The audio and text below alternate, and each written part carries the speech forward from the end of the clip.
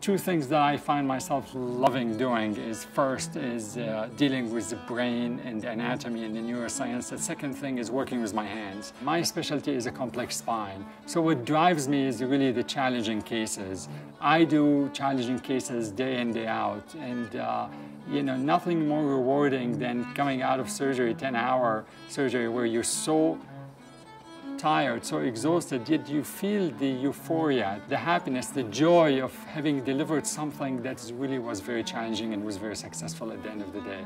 أنا موفق عبد الحق، رئيس قسم جراحة العمود الفقري في قسم الجراحة العصبية بهنري فورد هوسبيتال، متخصص بجراحة تنظيرية في العمود الفقري. أرحب فيكم بأكبر مركز بديترويت، هنري فورد هوسبيتال.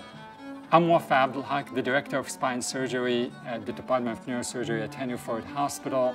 My passion is to take care of people with complex spine surgery and bring them back on their feet.